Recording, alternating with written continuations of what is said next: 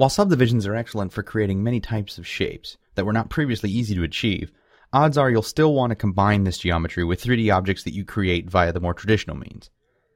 To that end, subdivisions have been designed to be converted to many other types of geometry through multiple means. This last section details how you can get to those types of geometry. First, getting mesh objects and 3D polygons.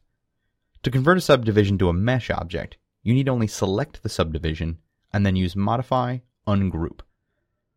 You'll be asked if you want to ungroup high-level objects. Say yes, and the result will be a mesh, contouring as your subdivision did.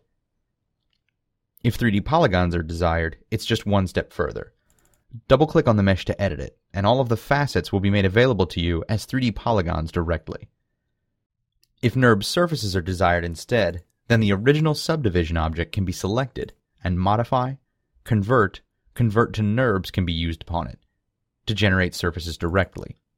These surfaces will attempt to section themselves similarly to how the subdivision cage was sectioned before conversion. Subdivisions themselves can also be converted directly to generic solids as well, with no intermediary phases required in between. With Modify, Convert to generic solids.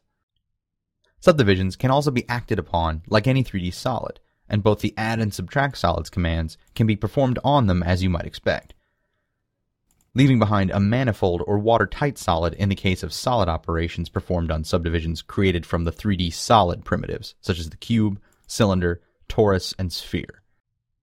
Also note that once the subtraction is done, you can still edit the solid subtraction, or solid addition, and get at the subdivision object underneath if you want to make changes again.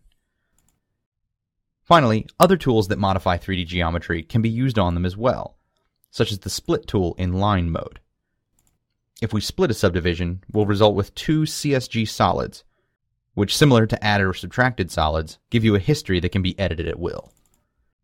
All of these capabilities were carefully considered when developing this tool, to let you use your 3D geometry for any purpose you desire.